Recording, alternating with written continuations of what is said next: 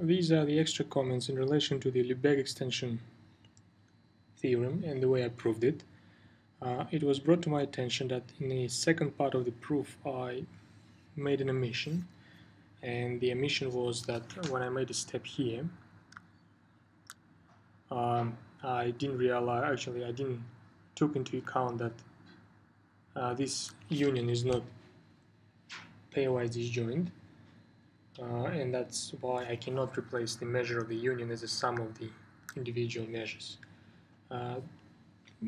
In these comments I will fix this omission. In order to fix this omission we have to develop a little bit more subtle approach.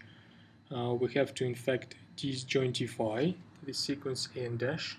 We have to do it in a standard way, so we have to introduce a new sequence of subsets like this. We set B1 to be A1 dash, and we set Bn to be this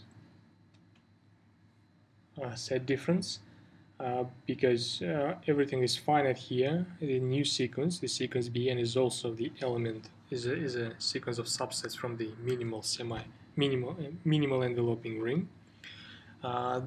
Also, we observe that actually the partial unions of the original An dash sequence coincide with the partial unions of the new Bn sequence, but this time the unions will be disjoint. So here, when I prove the claim that this series is finite, in fact now I will prove a different claim. I will prove that only the sequence of Bn's, of measures of Bn's, is finite.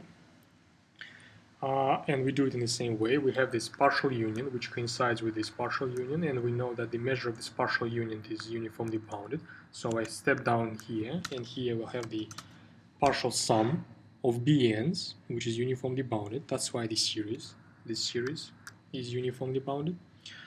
Now, because that's why the series is converging. Because series is converging, I have to find the I can find the integer n epsilon such that the tail of the series is less than epsilon.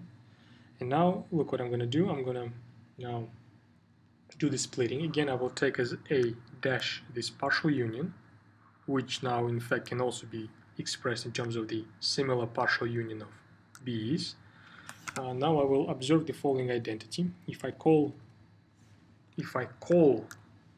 A naught dash the complete union, the countable union of A and dashes, we know that the countable union of A and dash coincides with a similar countable union of Bn. And here it is. I just split it into subunions. First part is the one which corresponds to my choice for the A dash. The second part, because it's a disjoint union now, its measure is less than epsilon. So if remember, I call the first part in this union is A dash, and that's the element of my minimal ring. This one I will call A double dash, and we know that the measure of this is less than epsilon. Now I need a replacement for this embedding, so I will remove this embedding. Let me just move it aside for the time being. And as a replacement, I claim the following embedding, that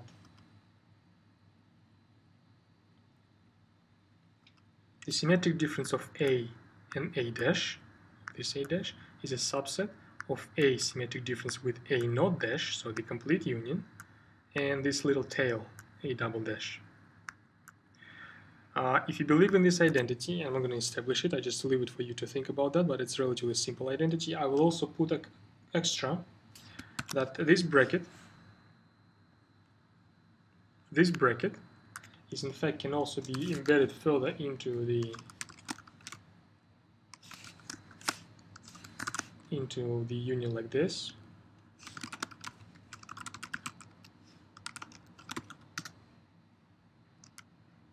Into the union like this, because remember A is the union of ANs, A dash naught is the union of complete union of AN dash.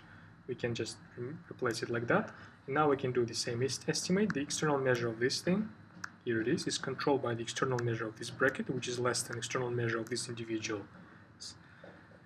differences, and that's how we estimate that, plus the external measure of this piece, which is, I have to correct it here now, which is the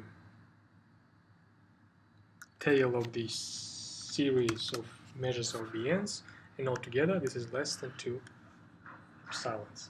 And that is the extra alterations we have to do in order to fix this problem with the sequence not being pairwise disjoint.